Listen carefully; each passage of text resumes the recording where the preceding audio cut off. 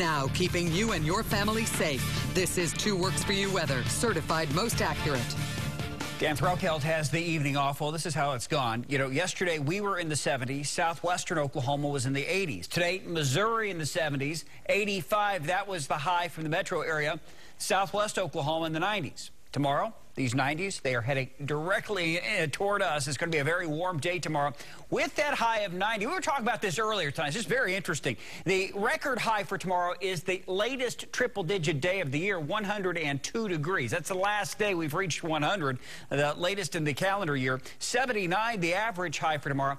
But, you know, we get 90s going into October. On October 30th, the record high is 90 degrees. So all of a sudden, once you get into October, those 90s are the records, but we've seen them, likely see some very warm temperatures coming up next week. Tonight, though, it's clear, it's quiet, it's mild, it's 70.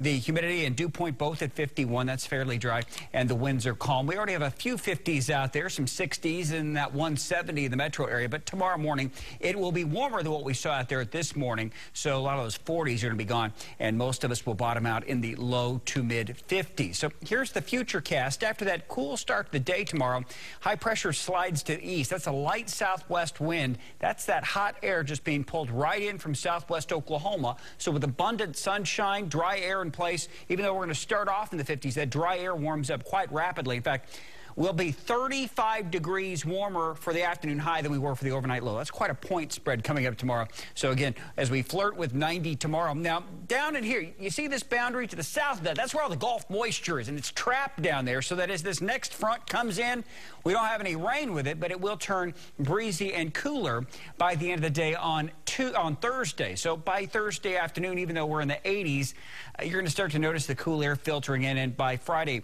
we're only going to be in the 70s for afternoon highs. But the pattern, this week's pattern is what we've seen all along. Big old ridge of high pressure out to the west, a trough to the east, so it's cool here, it's very warm here. And what happens with this weather pattern that we've been in is that takes the Gulf moisture and slings it up the east coast, and that's where they've really seen the heaviest rain over about the past month or two, really throughout much of the summer, as all this moisture has been flung in this direction.